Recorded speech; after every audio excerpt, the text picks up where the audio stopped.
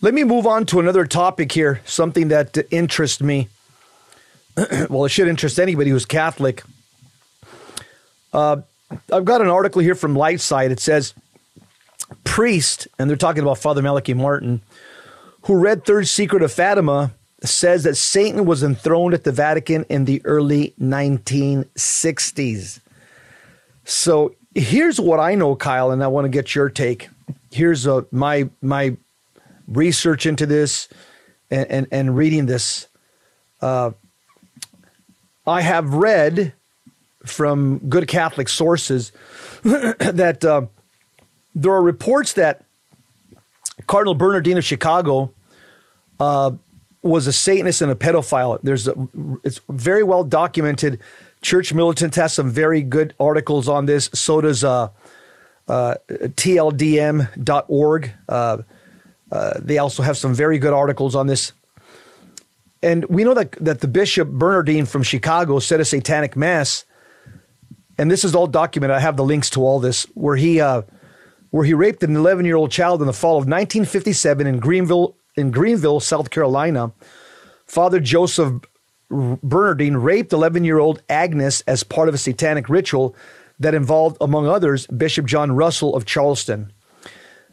An in-depth church militant investigation turned up a career-long track record of accusations against former Chicago Cardinal Joseph Bernardine that not only was he a homo predator his entire career, but at various stops in his career, many of those sexual assaults were tied to satanic rituals.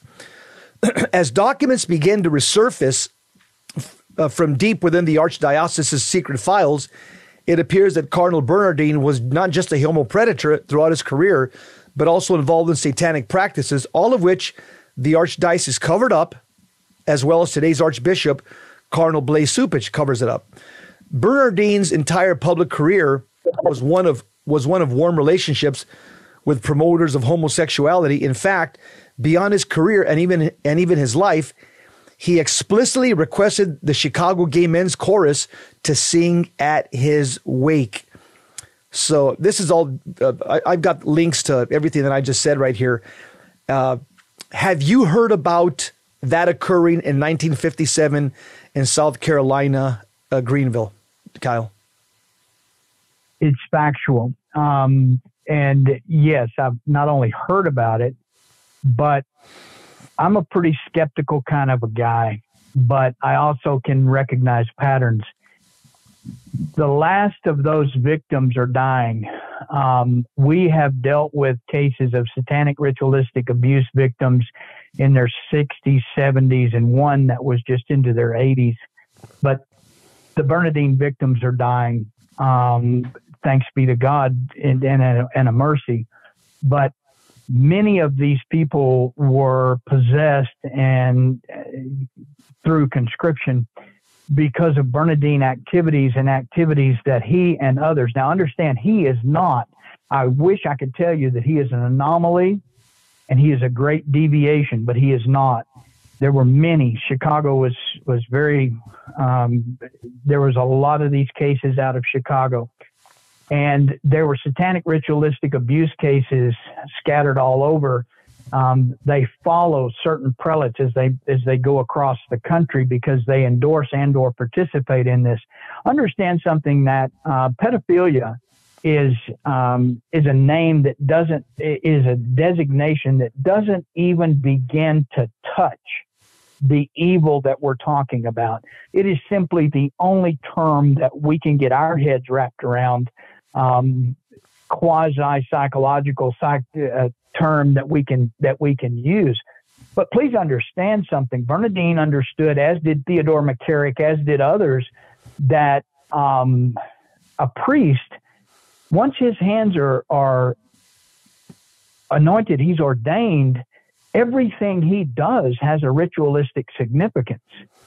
And the way that one grows in stature and in influence on the evil side is through depravity, the greater depths of depravity, desecration of a child, the rape of a virgin child on an altar. These things those depravities, Satanism is Catholicism turned inside out. And when a Catholic priest does it, this is of the ultimate magnitude. And when a cardinal does it, it is even greater, the power that they wield. At any given time, there is a cadre of cardinals that are involved in active malefice, offering satanic rite and ritual. It's the way it is. I can't tell you that it's not that way, because it comes to us from the possessed. It comes to us from those who have been abused. There's no way these people scattered across the country or around the world could coordinate the stories that they're telling us. And they're always naming the same individuals or describing them. Many times they don't even know who they are. But the demon apes the church, all of her structures, all of her sacraments, all of her rites, all of her rituals. This is exactly what we were talking about with we don't have the stomach to deal with Satanism the way it should be. The Saracens, the death to all of those who serve God. Because what would that look like in the church modernly today? It would be the immediate expulsion of all homosexual priests. It would be the immediate expulsion of anyone who was ever endorsed or backed by Theodore McCarrick. It would be the immediate expulsion of anyone who is endorsed or backed by Bernardine or who defends him. It would be the immediate expulsion of any priest, bishop, or cardinal actively promoting homosexuality or anything against the faith. That's what that looks like, and we don't have the stomach for it. I think back in the 60s, we were warned many, many years ago by Malachi Martin. He was a former Jesuit who turned whistleblower, much like I would compare him, much like a Father John Carapi, much like a Father James Altman. And Father Malachi Martin, he wrote a book, Windswept House, where he documents that a black mass was held at St. Paul's Chapel within the Vatican walls on January 29th, 1963. Father Martin's on record as saying it was a black mass, or the traditional Latin mass in reverse, complete with an animal sacrifice. They drugged a young girl who may or may not have been the victim of ceremonial sexual rituals. The ceremony was not the Novus Ordo Mass because, in Father Martin's words, even the Satanists know that this Mass is not valid. I'm just reading the article here. It's from bishopaccountability.org. Father Martin writes that the Black Mass was attended by high-ranking prelates in the church, important laymen, business leaders, and politicians. At least one cardinal was in attendance. A concurrent enthronement of Satan was held also in South Carolina on that date. Kyle, do you know about this dual satanic mass, one being done inside the Vatican walls and one being done at South Carolina pretty much on the same date? Yes.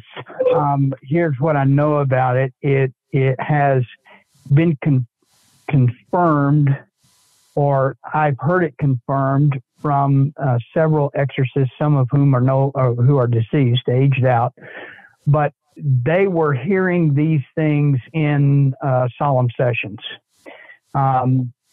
Demon bragging. There was one such case in a rural part of America with an illiterate victim who had been a victim of satanic ritualistic abuse at the hands of a priest in the United States. And so what was happening in the Vatican was also happening at the same time in several dioceses and several locations.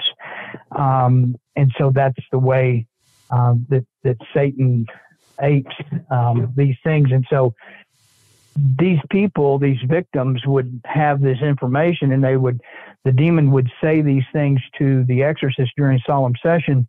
And the exorcist, of course, had no idea what was going on in Rome. They're not up on all of Rome politics or any of those other things. But when they began to compare notes and begin to talk to each other, there was a common narrative. It's as if these people were relating a common experience, because the demons present to them, some of them had been present there, some of them had been summoned and empowered because of the incantations and things that were done by these prelates. And so, we're at a stage, we're at a stage, Jesse, where the Satanists, the Freemasons, and others for years used the term conspiracy theory, and they dismissed us. Right. And I used to tell people I'm no theorist, but I can recognize conspiracy. And at this point, really and truly, they have no credibility left. And at this point, they simply have no credibility left. And just because of past history, now the most outrageous theory or premise must be given some consideration just based upon the track record of the opposition. Yeah, it's like you're always saying that the demons push human behavior to absurdity, and this is exactly what we're seeing here. And I'll tell you why I believe, aside from what you just told me, which obviously you're a very credible source in the area of spiritual warfare because of all your connections. But just for me, looking as a juror, or even looking as a cop with the eyes of a cop, I'd say, okay, so this happened in 1963. All right, let's take a look at what's happened shortly thereafter. Well, in 1972, a pope said, Pope Paul VI, he says, the smoke of Satan has entered the church. All right, when did it enter the church? Could it have been in 1963? Then a few years after that, in 1976, another future pope, Cardinal Wojtyla, 2 years before he became pope, he also said something similar. We are now facing the final confrontation between the church and the anti-church, the gospel and versus the anti-gospel. This confrontation lies within the plans of divine providence. So he says much the same thing. Then another year after that, 1977, Pope Paul VI, again, he says, let us call him by his name, the devil. It is as if from some mysterious crack, the smoke of Satan has entered the temple of God. The tail of the devil is functioning in the disintegration of the Catholic world. The darkness of Satan has entered and spread throughout the Catholic Church, even to its summit. So you have three popes right after this 1963 event that Malachi Martin talks about. You got three popes that are telling us that Satan is infiltrated, Satan's come into the church. And Father Malachi Martin, a little bit before he died in 1990, there's a radio interview of Father Malachi Martin on Triumph Communications where he says, quote, again, he never reneged from what he said in 63. This is 30 years later. He's saying the same thing. He says in a radio interview, quote, there was this consecration, this enthronement of Satan within the Vatican, of Lucifer, by the way.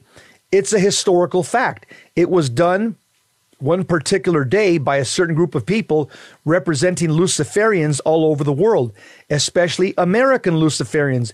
It was done, therefore, in a certain sense, Lucifer has power. He doesn't own it yet, but I'm sure he hopes to own some pope as his man, close quote. So there you have it, Kyle. You have, right after this 1963 satanic ritual that occurred, in two places, in the Vatican and here in the U.S., you got three popes right after that, a few years after that, telling us, warning us that Satan has entered into the church, which to me gives credibility to what Malachi Martin says. Does that make sense? It absolutely does make sense. And, you can't make stuff up. The real, it far outstrips anything that anybody makes up in fiction. But he's exactly right. The church in the United States was compromised from the time of the inception of the United States. But we've had times when there were heretical popes. We've had times when we've had all kinds of popes that were not good for the church. This may be the first time that we've got a satanic cabal in control in the Vatican. Certainly in control, the Galilean Mafia, all of these things that we're looking at. Just simple math will tell you, Jesus Christ himself handpicked 12 apostles. One of them was hitting for the other side. One of them was an agent, agent provocateur, was working for the other side. So that's 1 in 12. If you take that same math over today, then you've got at least 1 in 1 in 12 equates to between 10 and 16 cardinals that are hitting for the other side. It's come out in solemn sessions. Again, this is the main source of our information, is to triangulate and see where stories are replicated, to see where things are replicated, to see under holy obedience and under holy threat of holy scourges. The diabolical does tell the truth when they're pressed and when they have to. And so these stories have some credibility. They also know things that that's part of the idea of occult knowledge or understanding of occult knowledge, is they know things that they couldn't possibly know. And these accounts get corroborated. And so there has to be a certain amount of credibility. And so when you see these things over and over again, currently there are at least at any given time, and has been since the 1960s, 9 active cardinals involved in malefice being offered within Vatican City. And that's been ongoing since the 63 consecration to that altar. That's just, we see that as being very credible because of the multiple ways, vectors, and sources that it's come from, and it seems to bear out. You also look at the efficacy. You can listen to some of Father's talks, the efficacy and rapidity with which exorcism was done at different times in the church. And then expulsion slows way down. Liberation slow way down, because the power of the prayer, the power of the church is diminished based upon what the patriarchy, what the hierarchy is involved in, and what they're doing to not only diminish the power on the good side, but to increase the satanic influence. And so the church is now influencing more through satanic influence than it is through Christocentric influence, I would dare to say. When we're seeing the aberration of social justice, we're seeing the misapplication of and elevation of climate and earth to idol status. We're seeing the USCCB, all of our bishops being drawn away from their homes, out of their dioceses, to participate in political matters, to look at things that are tenets of the truth, tenets of the faith, to begin to assail and modify those things. And so the idea that Satan, the smoke of Satan has entered, I think we got the whole dragon in the house. Kyle, Father Gabriel Amorth, in 2010, I mean, he passed away in 2016. He actually said, quote, the devil is lurking in the very heart of the Roman Catholic Church. The devil resides in the Vatican, and you can see the consequences. That was Father Gabriel Amorth. He said that about 6 years before he passed away. Of course, some people are saying, "Oh, no, that was a irresponsible statement by Father Amorth." Irresponsible? Are you kidding me? I think he was just sounding the alarm. He was being a John the Baptist. Kyle, thanks a lot, brother. Go ahead. I just wanted to make one comment. Father Amorth, Father Bamonti, many of the others who practice exorcism in and around Rome, their information is coming the same places it's coming from us. Is you got a 14-year-old girl who is possessed, or an 11-year-old boy who is an altar server who is possessed. And in solemn session, the demon is naming the priest, naming the cardinal, and others that are engaged in the black mass that conscripted or inserted that demon into the body of that child. That's what those guys are hearing. That's what we're hearing. Thanks a lot, brother. We'll see you next time. You've been listening to Wednesday War College. Up next, Gary Machute, Hands on Apologetics. Pray a rosary every day. Stay close to Jesus. Live in a state of grace. Read your Bible every day. And remember, become holy or die trying. God bless you. Keep the faith. See you next time.